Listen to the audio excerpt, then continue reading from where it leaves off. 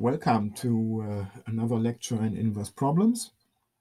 And last week I showed you something about the Fourier transform. We defined the Fourier transform, we extended it to L2 and already had some basic properties. And now I will continue with some theorems which we will need. One of the most important theorems is Parseval's theorem. Oh, and I want to remind you that, of course, Forster is an excellent reference for this. And I'm just very terse here, very brief. You will find better and more proofs in his book. Okay, so let's turn to Parseval. There are actually two versions of this. So let me first prove the L1 version.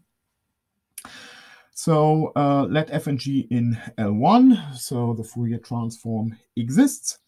And then we have that the integral of f times Fourier transform of g is the same as the integral of Fourier transform of f times g. First of all, does that at all exist? Well, let's look at f hat of g times g of xi. Now, f hat is bounded by the one norm of f. That's something we proved. So this is smaller than a constant times g of psi, and so that means the whole thing is in L1 since g is in L1, and the same one for the same holds for this over here. Okay, so it makes sense to compute this integral. We insert the definition and everything exists over here. So we can exchange the order of integration here using Fubini. And we find that taking this over, of course, we get from f of x e to the minus ix psi. We get f of x g of psi e to the minus ix psi, g of psi e to the minus ix psi d psi. So this is f of x, this is g hat of x, and so this immediately holds. Okay, so that was easy. And now let f and g in L2. And let me make the remark that I will always write the Fourier transform of L2 functions also as such an integral, although that integral might not exist. And that's always in the sense, like also Forster uses it, that this is we write the L2 function as a limit of L1 functions, and then that integral converges to a Fourier transform, and so understand it as a limit of L1 functions if it doesn't exist. Okay, so I claim that the L2 scalar product of f hat and g is the same as the L2 scalar product of f and g tilde. Does that make sense? Well, we already noted that if f is in L2, f hat is in L2, so this product makes sense. And here, of course, hat is the Fourier transform and tilde is the inverse Fourier transform. That implies that the Fourier transform, that the scalar product of f hat and g hat is the same as the scalar product of f and g, and that also, of course, means that the norm of f hat is the same as the norm of f, simply by setting f equals to g in the scalar product over here. And let me also prove number 2 immediately. Just set g equal to g hat here, then we have f hat and g hat scalar product is the same as f of g hat inverse g hat tilde, which is g, and so we get back over here.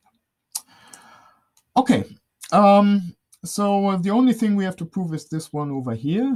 And well, the integral that shows up is exactly the one that we also had in L1. So the integral is the same. The only difference is when we write down this L2 product, I can now no longer retreat to real numbers, because obviously e to the minus ix psi is always complex. And so the Fourier transform of a function will always be complex, and I cannot assume that this is actually a real L2, which I have over here. So I will have to use G bar instead of G in the scalar product, and you immediately see what we have to do is compute the Fourier transform of G bar at some value psi. Now this is defined as the integral G bar of x e to the minus ix psi d psi. Now extending the bar over here, we have to take the complex conjugate, the complex conjugate of this one. So this is nothing but G tilde of psi, since the minus minus sign goes away, and then that's just the definition of the inverse Fourier transform. So that's immediately the proof of number 1, and number 2 and 3 are already mentioned.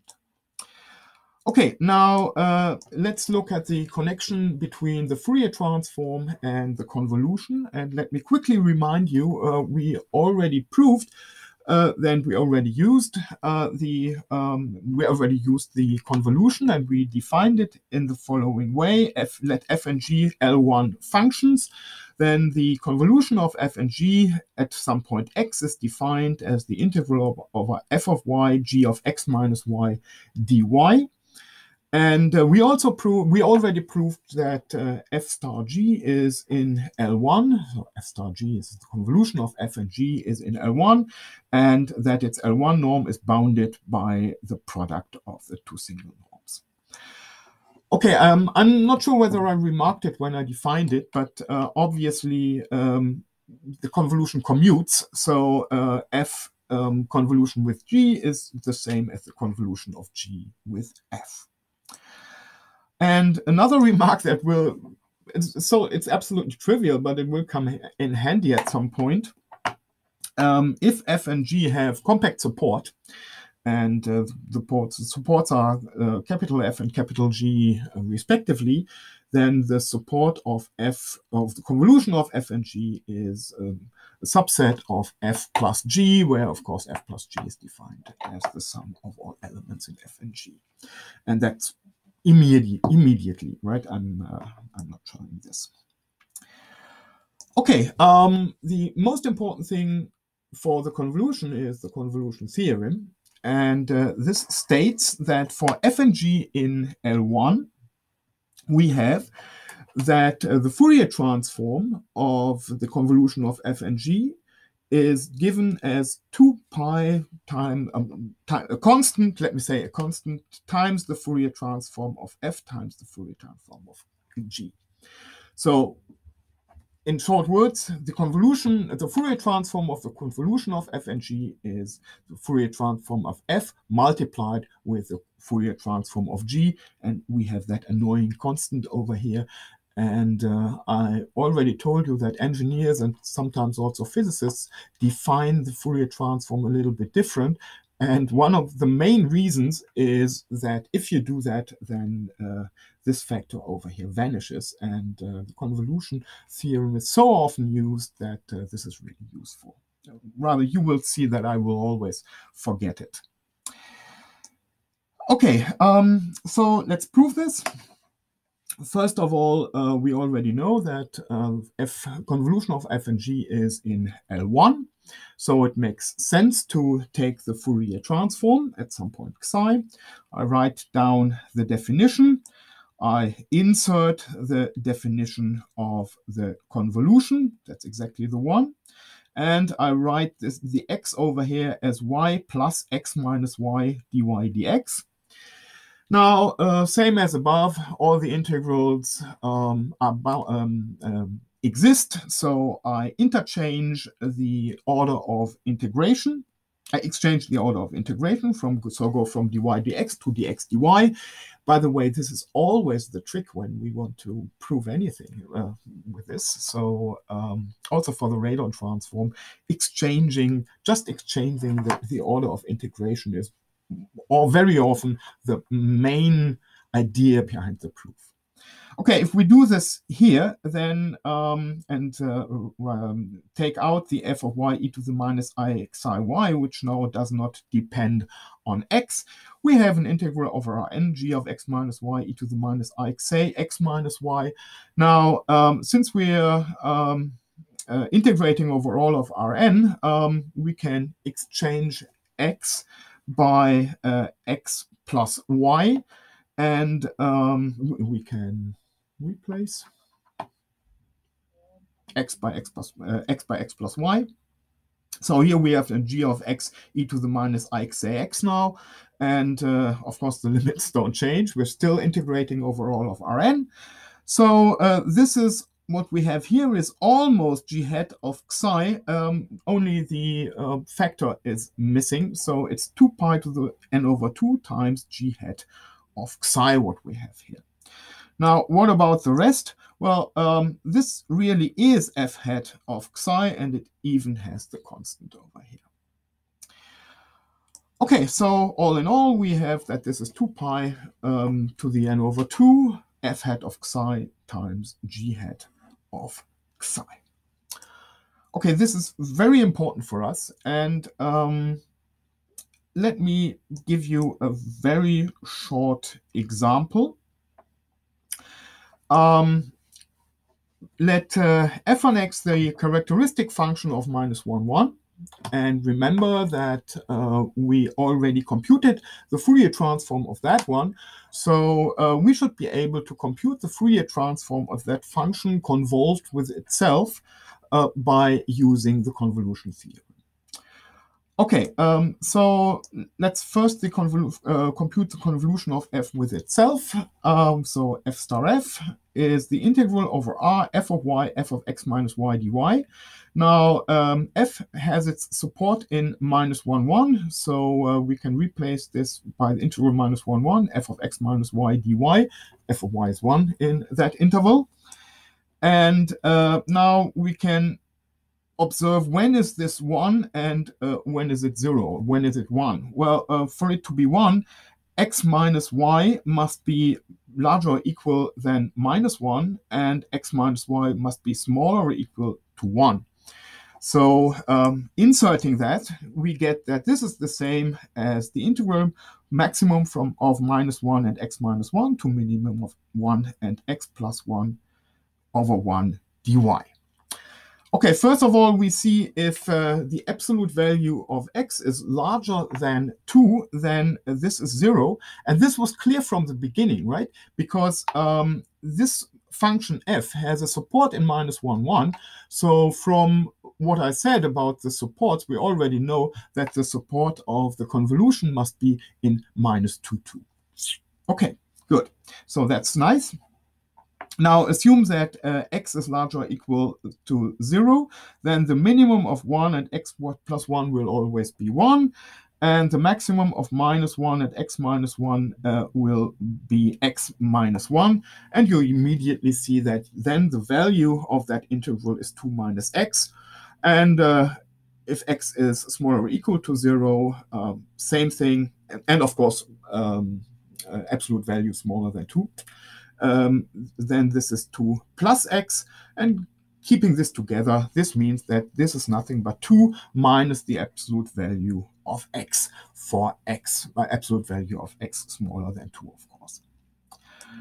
Okay, let me write down that function. It looks roughly like this. So it's 0 outside of the interval minus 2, 2, so the support is minus 2, 2. And it goes up to 2 at at x equals 0, and then falls again to 0. So it looks exactly like this, right? And in fact, we will it's for a reason that I'm computing this. When computing the numerical approximations for the inversion of the radon transform, we'll reuse exactly this example. Okay, so we have that function f convolution with itself. Now, what is the Fourier transform? That's simple now. Due to the convolution theorem, we have that the Fourier transform of that function is given by the Fourier transform of f times the Fourier transform of f. And probably you can guess why the square root of 2 pi is in the end and not at the beginning. I forgot it and had to add it later, right? So that will always happen. And whenever you will be asking me, is there a constant missing, then usually the answer is yes. Okay, so, but we already computed f hat of psi. It's square root of 2 over pi times the sinc. So this is 2 over pi sinc of psi squared times square root of 2 pi. Okay, I always made a distinction here between L1 and L2. And definitely I would like to use the convolution theorem also for L2 functions, but it's not completely clear whether that convolution at all exists, right? We haven't defined it. But you can see that this doesn't make too much of a problem. For example, for the convolution theorem, if f and g are in L2, we have that f hat and g hat are also in L2, which means that f hat times g hat is in L1. But if it's in L1, we can take the inverse Fourier transform. And if we believe in the convolution theorem, if we want the theorem of convolution theorem to hold, we can define the convolution of f and g exactly as this right-hand side over here. So not only can we extend the Fourier transform to L2, but also we can extend the convolution to L2 in a continuous way. All of this is well defined. And so in future, I will not make too much difference between L1 and L2 functions. There won't be too much problems with that anyway, because we'll be using fast decaying functions or even functions with limited support. But, well, yeah, you'll see that this won't be too much of a problem. So I'm more or less, I'll be forgetting about which spaces the theorems were actually defined in. When recording this, I noticed that I forgot to mention one thing. Assume that we have a function f in L1 and assume that it's alpha times differentiable, alpha that multi-index that we defined last time. In that case, the Fourier transform of d alpha f is well defined, and according to what we proved last time, this is the same as the absolute value of psi to the alpha. And this is smaller or equal. This is the same. No, it's really the same as absolute value of psi to the alpha times f hat of psi. Now, that means that the absolute value of f hat of psi is smaller or equal to, well, due to the alpha f hat of psi, we can, that's bounded by the L1 norm of d to the alpha f, so that's a constant, times 1 over, if I want to be exact, it's norm psi of alpha, and this is exactly, this is the same as